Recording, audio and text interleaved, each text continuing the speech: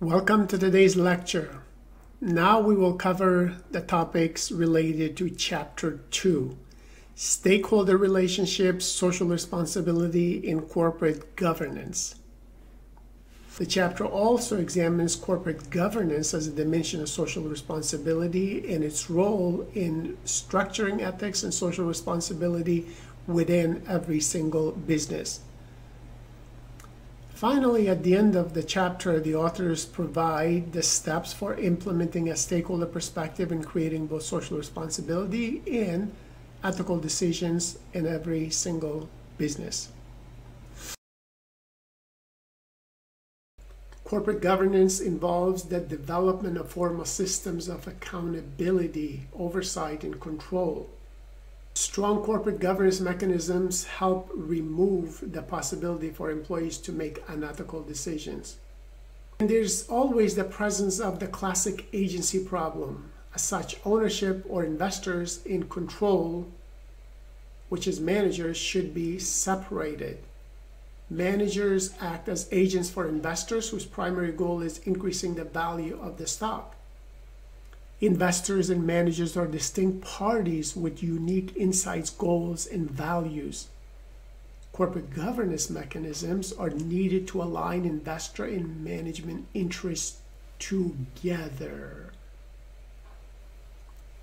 So let's talk about social responsibility, the importance of stakeholder orientation.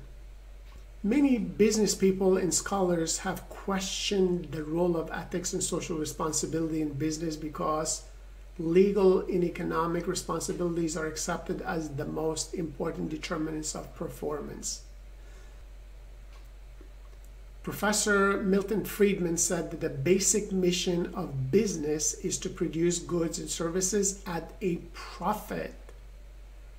And in doing so, business is making its maximum contribution to society and in fact being socially responsible. So Friedman believes that market is a better deterrent to wrongdoing than new laws and regulations. Adam Smith, one of the founders of capitalism, established expectations for motives and behaviors in his invisible hand theory. Smith distinguished justice as consisting of perfect or inalienable rights from generosity or charity consisting of imperfect rights that should be performed but cannot be forced upon people. Evidence suggests that caring about the well-being of stakeholders leads to increased profits, though. The support stakeholders have for companies they perceive to be socially responsible can also serve to enhance the company's overall bottom line or profitability. Let's talk about corporate governance a little bit. Corporate governance provides formalized responsibility to stakeholders. Today, the failure to balance stakeholder interest can result in a failure to maximize shareholders' wealth. Directors and corporate officers have a duty of care or duty of diligence to make informed and prudent decisions. Directors have a duty of loyalty, which means that all their decisions should be in the best interest of the corporation as well as its relevant stakeholders. Two major challenges for board of directors are officer compensation and the temptation to use knowledge about investments, business ventures, in stock market to engage in insider trading. To remove the opportunity for employees to make unethical decisions, most companies have developed formal systems of accountability, oversight, and control known as corporate governance. Accountability refers to how closely workplace decisions are aligned with a firm's stated strategic direction and its compliance with ethical and legal considerations. Oversight provides a system of checks and balances that limit employees and managers' opportunities to deviate from policies and strategies and that prevent unethical and illegal activities.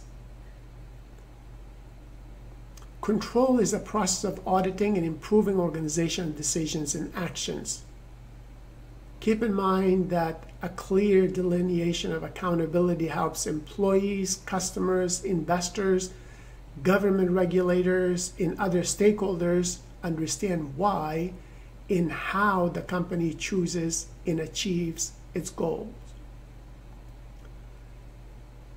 Corporate governance establishes fundamental systems and processes for preventing and detecting misconduct, for investigating and disciplining, and for recovery and continuous improvement. The development of a stakeholder orientation should interface with the corporation's governance structure. So, what are some of the views regarding corporate governance? The shareholder model of corporate governance is founded in classic economic principles and guidelines, including the goal of maximizing wealth for investors and owners. It focuses on developing and improving the formal system for maintaining performance accountability between top managers and the company's shareholders or stockholders. A shareholder orientation should drive a company's decisions towards serving the best interest of the investors or shareholders. On the other hand, a stakeholder model of corporate governance adopts a much broader view of the purpose of a business because it must answer to other stakeholders, which include employees, suppliers, government regulators, communities, and perhaps special interest groups in the communities where the company operates. Because of limited resources, companies must determine which of their stakeholders are primary and which are secondary stakeholders. So what are the roles of board of directors? For public corporations, board of directors hold the ultimate responsibility for their organization's success or failure, as well as for the ethics of their actions. Board members have a fiduciary duty to act in the best interest of those that they serve. Traditionally, board of directors rarely perform the management function. They're concerned with monitoring the decisions made by executives on behalf of the company. In terms of compensation for both organizational executives and board members themselves is a very difficult ethical area because board members may place self-interest above those of the shareholders. There's also greater demand for accountability and transparency. Directors are chosen for their expertise, competence, and ability to bring diverse perspectives to the strategic discussions. Outside directors are often thought to bring more independence to the monitoring function of the organization.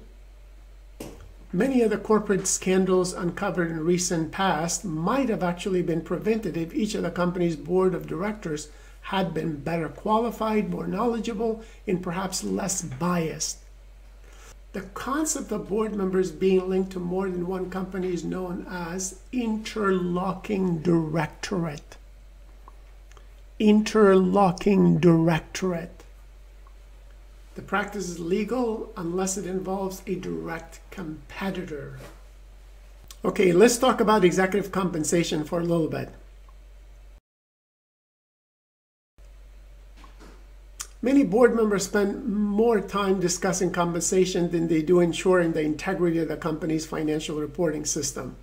How executives are compensated has become a controversial topic, with many people believing no executive is worth millions of dollars in annual salary and stock options, while others argued that because executives assume so much risk, they deserve the rewards. So the topic of executive compensation is important to boards because it receives much attention in the media, sparks shareholder concern, and it is hotly debated in discussions of corporate governance. One area for board members to consider is the extent to which executive compensation is linked to company performance. Issues related to high compensation are excessive risk-taking, a focus on short-term financial performance, and reduced transparency at the expense of long-term growth. So how do we implement a stakeholder perspective? An organization that develops effective corporate governance and understands the importance of business ethics and social responsibility in achieving success should develop processes for managing these important concerns. Although there are many different approaches, there are some steps to follow that are effective in utilizing the stakeholder framework in managing responsibility in business ethics. Step 1. Assess the corporate culture.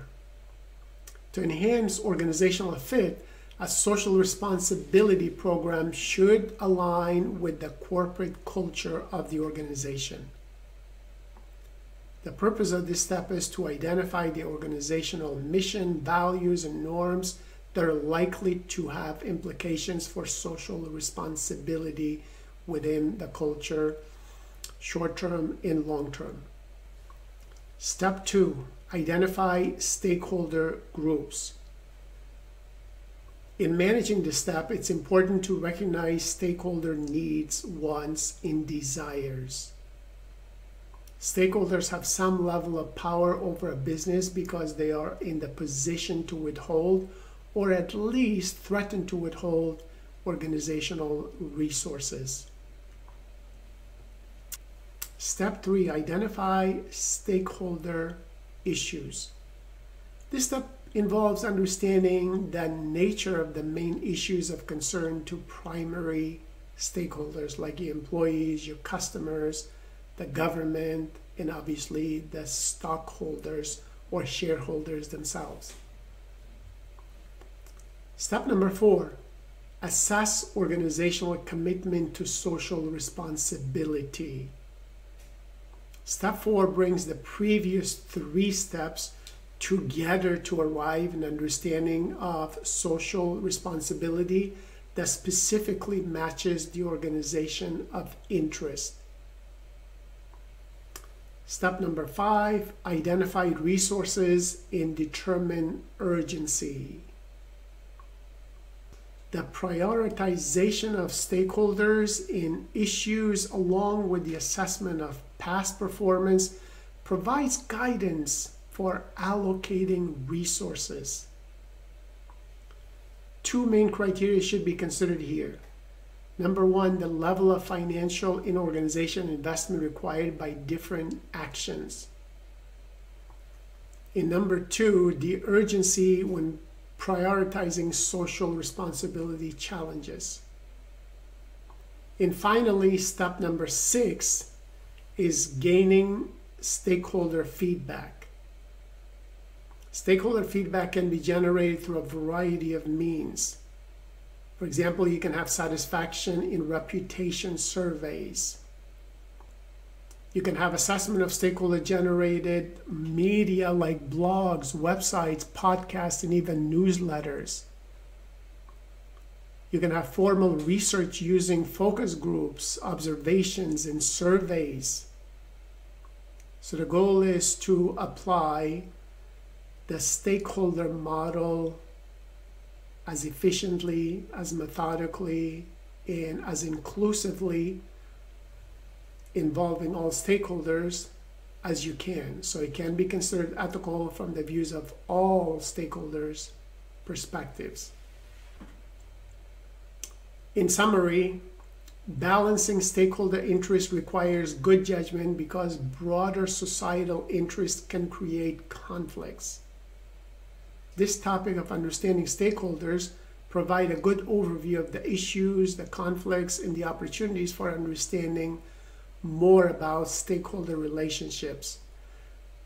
The stakeholder framework helps recognize issues, identify stakeholders, and examine the roles of board of directors and managers in promoting ethics and social responsibility.